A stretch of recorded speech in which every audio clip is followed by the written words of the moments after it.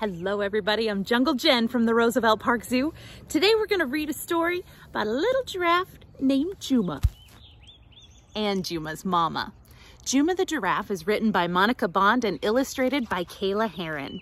We've recruited some zoo friends to help us tell Juma's story today. You guys ready for some story time? Pay attention, pay attention. Check, check, check, check. You're the one that likes me. There we go. Alright. Juma is a baby giraffe. He lives in the African savanna. Juma's best friends are Upendo and Rafiki. They are also baby giraffes. Juma, Upendo, and Rafiki run and play together while their mothers watch over them. Upendo likes to explore the new places. Sometimes exploring gets her into trouble once her head gets stuck in a hole of a baba bee tree. Rafiki jokes make everyone laugh with his silly faces.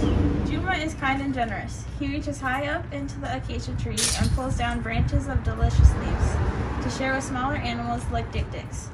Dik-diks love to eat the leaves, but they can't reach high into the trees like Juma can. One day, Juma, Upendo, and Rafiki were chasing each other around the big water hole. That day, many other giraffes were at the water hole too. It was the dry season and the animals were thirsty. The hot sun had dried up all the water in the smaller water holes. Juma bent down to take a drink. He saw his reflection in the water alongside other giraffes who were drinking. As Juma gazed at their reflections, he realized that he looked just like all the other giraffes. And because they all looked alike, he felt he wasn't special. Juma wandered off and stood under an acacia tree, alone and very sad. Juma's mom saw that he was standing by himself, so she went to him and asked what was wrong. Mama, I am not special. I have the same long neck and the same long legs as all the other giraffes. I have the same thick tongue and lips, the same black swishy tail, and the same brown spots on my fur. I wish I looked different from everyone else. Juma, listen closely to what I tell you. You are a giraffe. It is so special to be a giraffe. There is no other animal in the whole world like us. You need your long neck and long legs so that you can reach delicious leaves high in the trees. Nobody else is tall enough to stand on the ground and still be able to reach those leaves. We are the tallest animals in the world. Every giraffe is special in the animal kingdom. You have a thick tongue and tough lips and saliva so the sharp thorns on the branches of the acacia trees don't hurt you while you're pulling and eating the leaves. We can even eat the thorns. Your black swishy tail helps keep away the pesky flies that like to bite us. And the brown spots on your fur hide you from the lions and hyenas. I know you look a lot like other giraffes, but I promise you, you are also distinct. Look very closely at your spots. Each spot is different from the others, and every giraffe has a unique pattern of spots.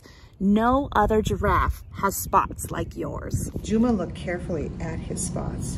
He had one shaped like a star and another like a flower. Then he looked at his mama's spots. She had a spot like a flying bird. Juma looked over at Rafiki and Upendo's spots. Rafiki had one shaped like a butterfly, and Upendo had one like a leaf. Yes, it was true.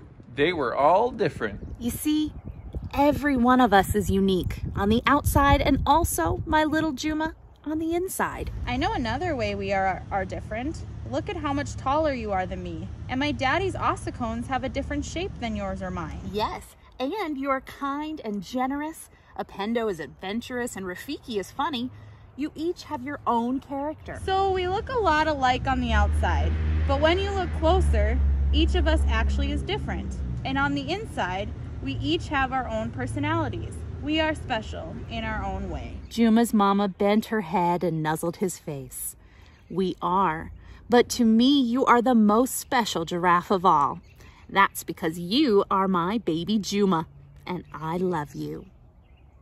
Did you know giraffe facts? Giraffes have the same number of bones in their necks as people, but giraffe neck bones are much, much larger. Giraffes can run more than 30 miles per hour. A baby giraffe is even faster than an adult giraffe over short distances, where our brown bears can run at 35 miles an hour. Did you know, giraffe fact, Giraffes are the tallest animals in the world. An adult giraffe is as tall as 3 men standing on each other's shoulders. Giraffe facts: in order to protect them from the sun, giraffe tongues are purple.